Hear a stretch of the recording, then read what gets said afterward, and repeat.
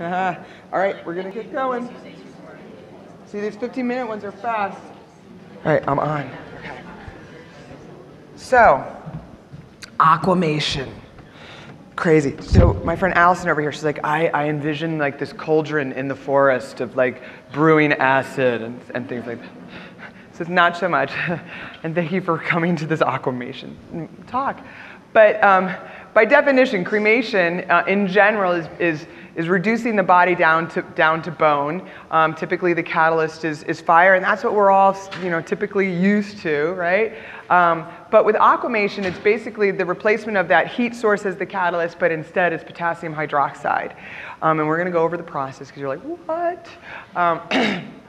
But bone ash is still the end result. It's the final product is still the same, and that's what the client wants is the pet's ashes back. So there's a lot of other names for this. So water-based cremation, biocremation, water reduction. So there's a lot of also known as, and there's sometimes the industry they don't know what exactly to agree on, and maybe it'll take a couple of years to see what sits best. And so I think that's the biggest challenge right now is what sits best in people's gut when they hear this, and the emotional part of it.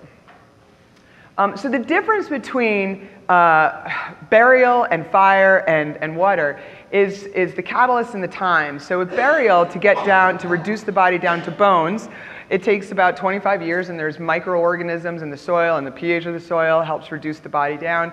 With flame, it's about 2 or 3 hours. It depends, of course, on the size of the pet. You guys are like, this is creepy. But yeah, it is a little bit. But water, depending on the size of the machine, the pet size, it could take 3 hours or even 20 hours. And the 20 hours is basically the machine and the pressure of the machine. And it's water with this potassium hydroxide. So regardless of the choice that is going to be used, you're left with bone ash, right? And then what happens afterwards. So is dependent. I'll show you. So with history, though, on our aquamation, it was actually over 100 years ago was patented. So it's been technically around for a while, but not everybody's heard about it. And even today, people are like, well, aqua what? At the University of Florida, when we went to University of Florida, we had in our vet school aquamation. I didn't even know what it was. I was like, this is vat where things dissolve, is what I thought. And I honestly thought it was acid. Right, so that's the point. Is I thought it was acid because I didn't know. I was busy becoming a vet. But it was actually at Shands for humans in the early 1990s. So it was already used for human disposition before the pet industry. And today it's legal in about 14, 15 states, and you just have to kind of keep up with this and to see where it's at. So I just have a little chart here of all the different states. The color difference doesn't mean anything, but what's interesting is that in New Hampshire it was legal, and then some religious groups lobbied to have it banned. So now it's not legal in New Hampshire anymore. So you think, why would the religious have it banned? Some believe it's disrespectful to the body. And fire is not. There might be some religions actually where fire cremation, they consider it to be, not really, very respectful to the body. That's the thing is everybody's like, oh, this aquamation sounds so creepy. If it was the other way around, if for 500 years all we've been doing is aquamation, and then somebody says, I got this new thing, it's flames. Everybody would be the same way, like, what? So melting, flaming, like, it's reducing down the body to ash. And how it happens, do I want to be sitting in a box with worms and microorganisms for 25 years? Maybe. I don't know. I don't think so. But, so the process, basically, the pet is put into a pressurized stainless steel chamber, and I have some pictures later to show you. Water is added, and then also this potassium hydroxide, but the pH is elevated to 11, so it's not acidic, it's actually alkaline. And that's where, when I was in vet school, I didn't understand it because I was thinking melting flesh and acid. But it's, you have to do like that too. And then the temperature is raised, and the different machines will raise the temperature to different levels, and the pressure will be different as well, based on the machine. But the water and the alkaline is going to then start to be circulated. So there's got to be a little bit of circulation going on. to make sure that the cremation process begins. And so then during that cycle, the body is going to be reduced down to bone fragments. And then the good part about aquamation is that there's zero emissions and greenhouse gases, and that's probably the biggest benefit that people have come to realize, and that may attract an owner to this option. How many people here have aquamation in their areas? Okay, so a couple, right? And how many people have no freaking idea, but you might now look into it? All right, yeah, you don't know. So you got to, I didn't know about it until, listen, I'm a hot commodity to a crematory, right? Like they want some of my, my business. And so the crematory came knocking on my door and it was aquamation. I'm like, what? So we have two. I live in Southern California, so we have two over there, we're very eco-friendly out on the West Coast, and so that's why families are asking for it. And so I typically use a flame cremation, for my crematory, but we have the option, and owners maybe once a week. I don't even market it that much. I just say it's available. We'll know about it, and they ask for it, and so it's just an option I like to be able to give. So what happens to the body? Right, the gushy stuff, right? So we're 70% water, so there you go, there goes 70% of it. The rest is reduced down, but it creates this, the effluent, and it's a, kind of like a tea looking like, so there's not body parts like floating around or little bits of flesh. It is completely fluid, all right, so it is a liquid. It's just, what's left is amino acids, peptides, and sugars. And that can, most of the aquamation places actually, it goes out into the sewer, just like regular, like flushing a toilet, if you will, but it's just like tea. And some actually use it for fertilizer. And some crematories give bones from communals to be used as bone ashes fertilizers to different gardens and things like that. So what's left? Like what remains with the body? Now in fire, typically everything is gone except for metal, right? Now you do have sometimes those little bits of metal, like the little teeny weeny dog that might have had a metal for like a kneecap thing or whatever, and then that's gone because the fire is so hot. It's like 1700 degrees or something crazy like that. So sometimes metal is gone when it's tiny, but we're usually just left with metal. With aquamation, only protein-based material is going to be reduced down. So if you have a blanket or a toy left with the pet, that's going to actually remain there. So if you have the pet in there with their tennis ball, you're going to have a very clean tennis ball afterwards, and it looks bright yellow. So if some family members want it, that's okay, and they may actually get the blanket back. But with fire, we oftentimes have owners that want the blanket to go with them, or the collar or something like that. But in this case, the thing will probably come out afterwards. And one of the best discoveries, what could you possibly find left behind?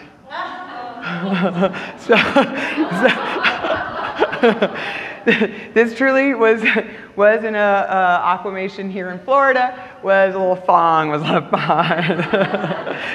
Oh, there was two in there. There was two in there. The best part is when the wife is like, "That's not mine." But so the remains with aquamation, the ashes, and I'm going to show you some pictures of the ashes. The ashes are usually lighter because just how the process is done is that the flame is going to have a little bit more discoloration, and sometimes people think it's a little bit more island sand like. And then now with fire, when they open up the retort, it needs to be cooled down. So there might be some cooling time, and then the ashes or the bone they usually put it in a pan, let's say, and let it sit out for a few hours to cool down, and then the next step in the process. With aquamation, the bone fragments are wet. So they need to be dried. So they'll put them on trays or something like that, and put it into a dehumidifier area or a drying unit, if you will. Now that actually takes a lot of time as well, sometimes 20 hours or a day. So now we do add now time to this process. So with fire, you're about 2 to 3 hours, and then the processing, so within a day. With aquamation, it might be 2 or 3 days for the whole process because of the drying time as well as the initial deposition of the body. This sorry to show some of these pictures, but it's what happens in our world. This is a fire cremation. And so a lot of people don't realize that with fire cremation, we are left with bone fragments. It's not just that final product of what looks like beach sand. So you will see a mandible or a femoral head, and then it's processed and ground down. So that's with fire. With aquamation, this is similar kind of, if you will, but it's still in that wet, so it looks more gray or wet-like. And so this is the aquatory near me in Orange County, and so they have trays almost like a restaurant tray system, and it's all tagged. I mean, they've got like 5 different places that they know what tray is what pet. And so then they're dried, and even the communals or the group cremations are also dried and processed down. And in my area, they actually spread them out to sea. And then the next step is that grinding. So it's a big blender that grinds it down, and depending on the speed and the time, you can have the different coarseness of the final product. I know some of you are like, I did not know we're talking about this. And Amazon delivered that sucker. No. Amazon Prime. That's okay. So like I said earlier, the greenhouse is what we all care about. And with fire-based, there's a lot of fossil fuels, and there's a big push to be more green. And so with aquamation, it's definitely better for the environment. But the other benefit too is that you're going to get more ash back. So there's more bone fragment, because with the heat-based or the flame-based, some of the bone is, basically just incinerated, if you will. And so we do tend to see that there's more ashes left over. So there's a lot of different manufacturers for aquamation. And I tell you this because it may be an option for you in your practice to have a crematory. And so I don't know where my little case study girl is. She probably left because she built a crematory 2 years after sitting in this lecture because she wanted to handle the cremation herself in her clinic. She was a technician. She came back and she talked to her owner about it. They invested in flame, so they have a flame unit. But maybe this is a better option for you because you can then have it in your building. And so there's some plumbing and things like that. Yes? I have to. Family member was looking at opening one of these right now. She's purchasing one. Yeah. The other thing to point out is the zoning requirements where this can go as opposed to a flame. Right different. You can put them into months. Right, so zoning laws. Unfortunately, sometimes the zoning departments don't know what the heck this is, so they don't know what to categorize this. So that could be good or bad, right? In South Florida, it was very strict, and in California, very strict. And California is strict for everything. Some other areas, they're like, all right, if it can go down the sewer, because there's no emissions, right? So and usually in vet clinics too, you get away with a lot because that's a part of your service versus a separate business unit. But the machines are a little bit easier to install, and instead of a flame, and it's not hot. Right? Have you ever been to your crematory? It's hot. You go in, there's like sweating. It's also loud. There's a clinic near me, and it's a separate building basically off-site. Like it's on his site, but it's off the main unit. So the machine itself, this is kind of what it looks like, and I'm probably, I'm 6'1", so it's about 8 feet high with this, the machine part next to it, or the computer rather. And so there's the chamber. Here's just another angle, and so you just need a couple of steps to reach into it. And in this machine particularly, it comes with almost like a double-decker. And so there's 2 trays with these separators in between each one of them. And so, so the pets will be placed in those trays, and then the 2 could be double-deckered up. And so this one holds up to 400 pounds, so you can have 7 cats and then 7 cats on the top row and bottom row, or you can have 2 large dogs, and you can mix them up. So I know I'm out of time. There's also bigger machines that can do mass production. So that was a smaller one that you can put in a clinic maybe easier, but there's also much larger ones for a different type of production. So really though, I want to just touch on for 10 seconds is the difference between private and individual, and that's where some of the concern is, because in fire cremation there's also a disconnect with this between for what we know, and there's a private will be 1 pet, 1 chamber. That is it. Separated or individual, it means there might be multiple pets in that chamber. And some crematories do that well, where they have it segmented or separated well, but the heat base, there might be in each corner, let's say, and other crematories don't do this well at all. And so there is some discussion of, is aquamation truly a private? That row that I showed you with the separators, they're in their own cradles. So they are separated from each other. And whether or not that means they're private or not is not for me to decide here at this lecture. But I'm going to caution you for the next picture. This is what one would consider true private. It is that pet in that retort alone. And like I said, some crematories do separated well, where I'm okay. I had my own pet cremated with other pets, and I got her ashes returned because I know it's 4 corners. There are some, and this is the worst picture, some crematories where that is what they consider individual, or they even consider it private. There's no rules or regulation of what they can call private. You got to ask. So I would not want my pet cremated with other pets like this. I would be okay if my pet was here and another was there and a kitty cat up there. To me, I'm just got friends. I'm okay with it. Some people are not okay with it. The point is, you got to know what your crematory.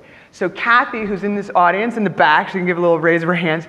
She also made that book that Danny was mentioning earlier. She does consulting, and a big part of she has how many machines? Two machines. The PET 400s. 2 PET 400s in Colorado, and she's been doing it for years. So if you have any questions, she does consulting just on aquamation. We do not, but we are opening our own aquamation in Florida, two places in northern and southern Florida this year. So that's why we're learning about it, and it's just something to be able to offer. So that is, and Kathy, there you go, there's your website. Any questions? So so the cost to the owner. My aquamation in Southern California, it is a little bit more expensive, maybe about $50. Is the cost to run it different? That's really going to be on the price of your water in the area versus gas. So for me, when I charge owners, let's say it's $250 for a private, I won't charge an owner more to do aquamation. I don't want to be like, you can do this for $50 more. It does cost me more, but I'm okay with that. If a family wants that experience, I'm not going to, raise the price. But depending on your area with water, in Southern California, water is a commodity, right? Ugh, it's kind of, yes. What happens to any drug metabolism? What happens to any what? Any drug metabolism. Oh, that's a good question. What happens to any drugs? Kathy, do you know? It's gone. That's what I was going to say. I wanted to make sure it's gone. The only thing that's left is the peptides, the sugars, and the amino acids, and water. The tea. That's why you can go into our non-potable water. It's like flushed, if you will, the same area that goes. Do you know how many people put bleach down their drains, clean out their brushes from paint? You pee out. That's a good. You pee out medications, right? So there's that. So it's nothing. Yes. And you guys can leave if you want to scatter. It's okay. I won't take offense to it. Can you add these remains to stepping stones? So can you add remains to stepping stones? Yeah, you can add remains to anything, right? So fire or aquamation. I've had some people do the stepping stones, which I think is kind of a fun idea, if you will. I hate to, fun, but there's diamonds. There's other things that can be created from it. It's very interesting, all the unique ideas you can have. So I'm fine with any of those unique options.